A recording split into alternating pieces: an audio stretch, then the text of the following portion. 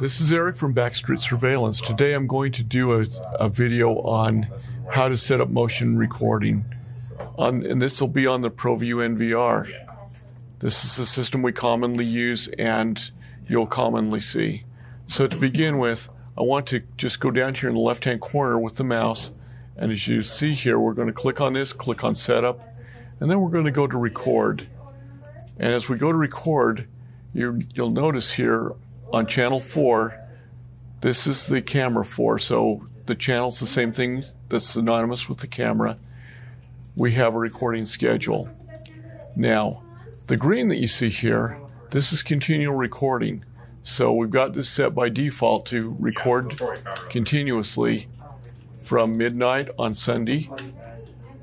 And then, of course, it goes through midnight again, and we've got this set continuously throughout the week. Now, the yellow that you see here, this is motion sensing only, so this is shown in yellow. As you can see from the pipper here, this is how you set that. The green pipper is for continual recording. Now, let's assume we just want to record only in motion. Now, why would we do that? One, it saves you hard drive space. Second, there are times you just don't want to continually record. So what we want to do, if that's the case, we can highlight this, and we can, while holding the left mouse button down, we can highlight this entire area, and as we let up on the mouse button, this will just leave just the motion recording only.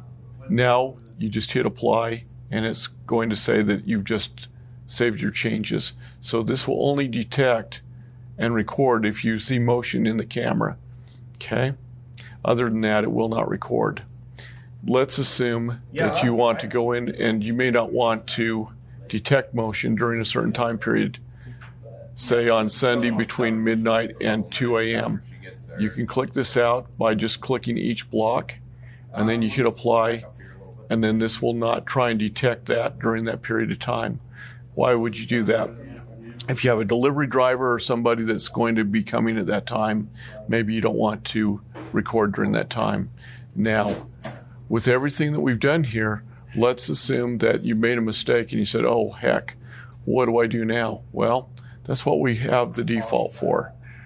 We click on that, and now it sets it back to the way it was when it came from the factory. And then you can go back and you can edit it again, okay?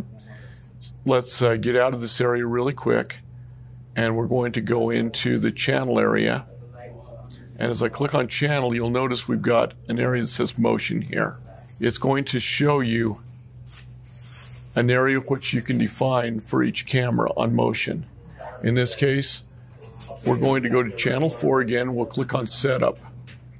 Now, you'll notice this is all in pink or red, and what this is indicating is that all of these areas are set to detect motion within this picture frame.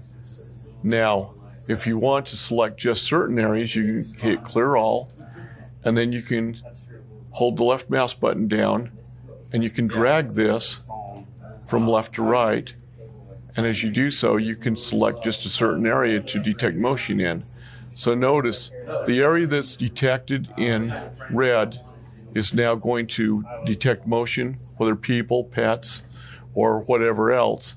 And then the top area here that is now clear, it is not going to detect motion even if you have movement back there. In addition to that, we can go back and we can select all again, and then it will go back to selecting everything to detect motion within the picture frame itself.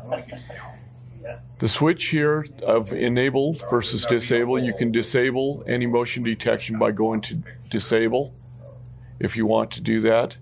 But in most cases, you'll probably want to leave it enabled. Your sensitivity goes from 1 to 8.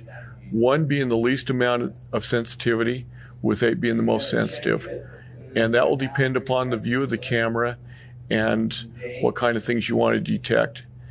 And so usually you want to start with a selection of maybe 3 to 4, and then check the sensitivity and see how it's picking up the objects in the camera. And then, of course, you can select that and move it up or down as necessary, depending on how big or small the objects are you're looking for. So if we right-click, we can go back, and now we're going to right-click again, and we'll go back to the bottom here. And as we're looking at the bottom, we've got the playback menu. Okay? And in the playback menu, we're going to just choose camera 4 again. And in the playback menu, we want to just get an idea of what the difference is between continuous play and motion tagging. In this case, we've got the back area of the warehouse, and as you can see, it's continuously recording. Okay?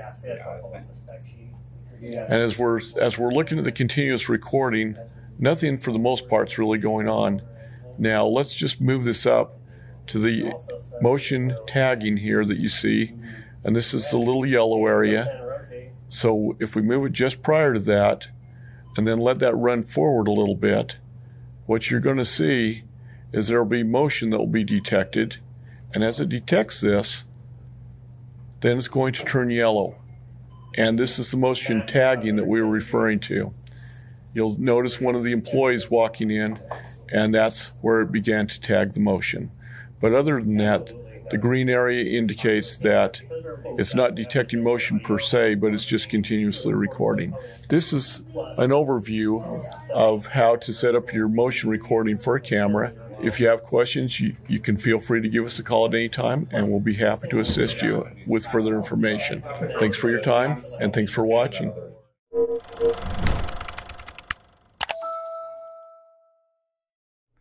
Do you want to know the do's and don'ts of installing security cameras? Do you want to know the secrets that the pros use to install security cameras? Do you want free expert system advice on designing your system? We provide all of that for you, and the only thing you've got to do, right there, subscribe.